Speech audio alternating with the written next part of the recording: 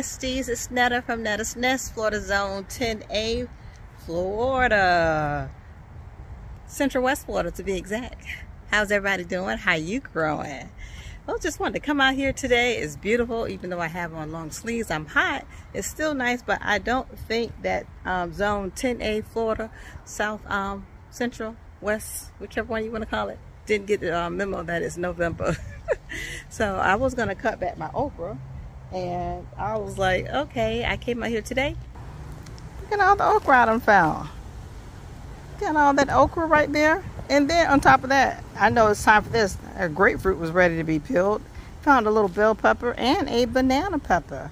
And I tell you what was even more exciting, because I had said that I was not anticipating getting any tomatoes. But look who decides to bloom. And this is one that I grew from seed. I don't know what it is. It's one of my unknown. I don't know if it'll sit on there, but there's one and there's two, and I think there's another one right there. Three blooms on that tomato. I came over here and cut back my greens, and I'm like, oh, I have and that's another one. Those are stunted. I laid that one down. That one decided to grow. And I found a worm in my cabbage, of course. But that's my little grapefruit tree right there. There's another one back there in the back, as you see. That's where the pepper, I think that pepper just needed some water. And here's that new bed.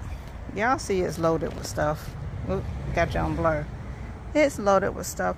And I moved this, whatever it is, from over there in the corner, put some soil in there, and look what it's doing.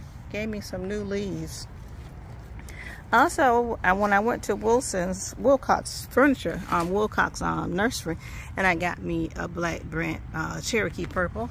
Look at that. Y'all see it's two of them.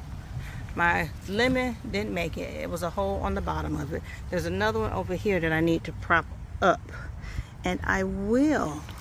All my radishes are coming up. Those are Daikon radish. I think they're Christmas radish. And this whole time I didn't know exactly what this was, but I think this is bok choy, and it was stunted. So if I can get 3 of them, that'll be fine. Those are my tomatoes out there, and it looks like, I don't know what that is. Well, maybe it's the same thing this is, a green bean. That one's had it. Oh yeah, and look at all my petunias. I am going to be over the moon when this is full of yellow petunias. They're yellow striped, and that chocolate mint is coming back. Green bean. This leafy vegetable here is doing pretty phenomenal. Next time I do a harvest, I'm going to include that. Oh, and this is another thing, you guys. Remember that cherry, Barbados cherry was naked. It loves this spot here. And not only was it naked, and it's full of green leaves. Y'all see it? Y'all see it? Y'all see it? Boy. Those peppers all have flowers on them. Flowers, buds coming. This one's, I'm just proud that this one grew some cloves. And that's a little yellow that I got covered up. I'm afraid that he's just, no, this is a poblano. Look at that, look at that. But he's not strong enough, so guess what I'm gonna do? I'm gonna do that, and I'm gonna do this. I need for him to get strong. I don't need it to be all wimpy. These greens are doing well. They're just, every day they're putting on more. It's time for me to pick that one okra right there and harvest the seeds. Now the other one, I've already harvested the seeds on it. And all these carrots, look at that. Y'all see the carrots. I told you I was gonna keep y'all updated about the carrots, but y'all see how it's separated? I just threw that leaf there. There's one over there. 2, and green beans and petunias. I am going to fertilize. You know, I got tomatoes all right here. More strawberries coming up. Blooming over there. Those are looking good. Now that bed over there, I don't know what we're going to do about that, but we will see. This keeps blooming over here. Oh, see? But that's about the sum of it. But the rest of it has died. I just put some more food out there in my compost bin. All my green beans are coming up. All my green leafy stuff is looking pretty good. And I'm proud to say that this right here is an eggplant. And that's a cherry tomato with cherry tomatoes on it. I don't remember I think I bought that. I can't be positive. I'm up here just looking to see what else is new that we hadn't talked about. I think that's it. So everybody looks pretty good. And I also want to say my dogs went to Bark Life for a couple days, and Nugget only acted a little bit sluggish, but they didn't come back, and he has a runny nose, but they didn't come back half as sick as they usually do. So that was a win-win. And I moved, my glasses sliding off my face.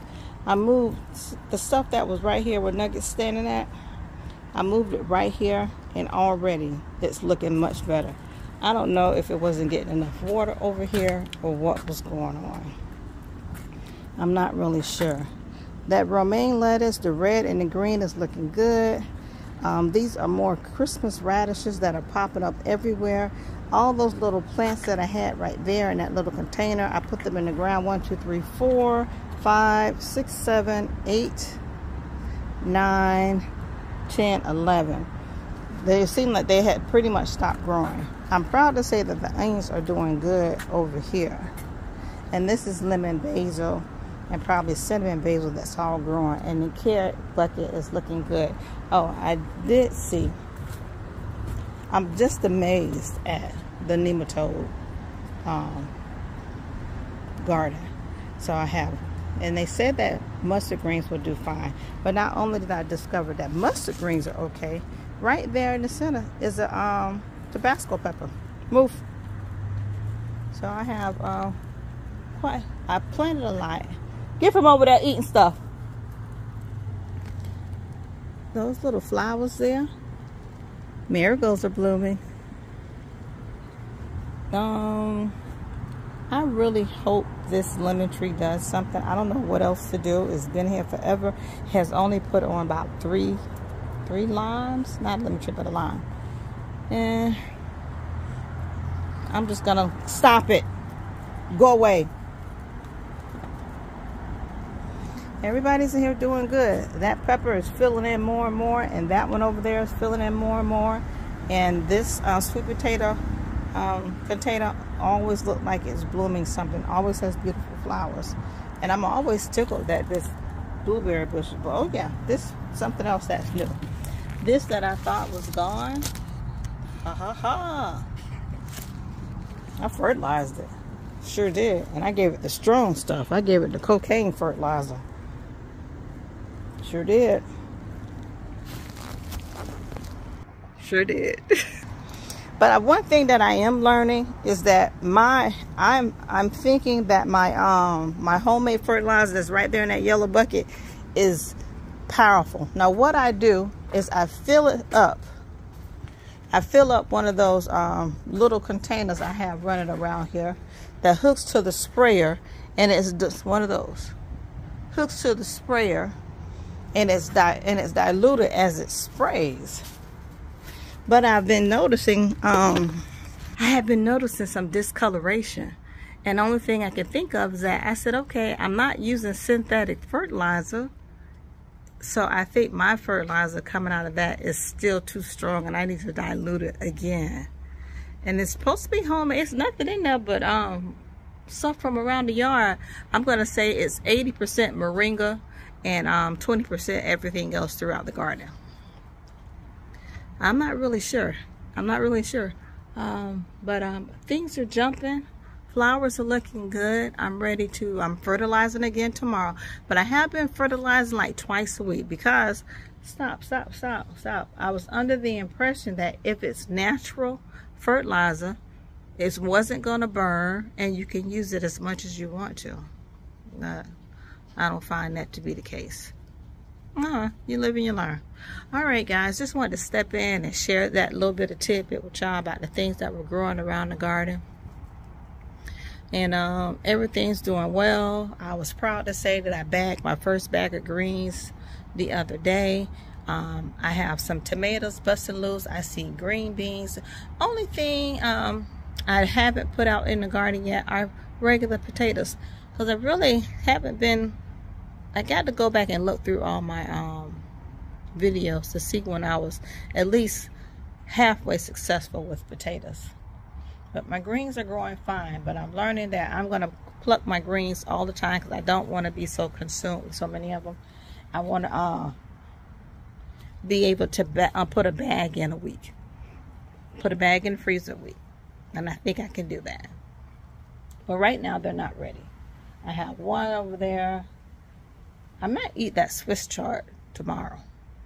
I got a couple of these right there. So it's not ready quite yet for harvest. But I did look at my cabbage and I found my first worm. He was a little bitty something balled up in there. I said, oh no, you want me to get curled up in here and eat my little cabbage from the inside out. So I thought I was spraying my spinoside. I thought it was water. I was like, why does this look like this? And I smelled that. I said, I think this is just water. I think I had an empty bottle and I put water in it, and I think that's what I was spraying my plants with inside the house, because that's where I went and got it from. So I don't have any on spinoside, but I did have just a corner of BT left, and I put BT in there and I shook it up and I sprayed my cabbage, because I really only have 4 cabbages, and those are the ones that I bought from the store, because I probably seeded 100 cabbages. If they're out here, I don't know which ones they are, but the only ones that I do know, it's probably all. They say, oh, put Napa cabbage out, it'll be easy to grow. Listen to me change my voice. You know how we do it. But yeah, I thought it would grow. But a couple of things I'm really I'm excited about. Eggplant from seed.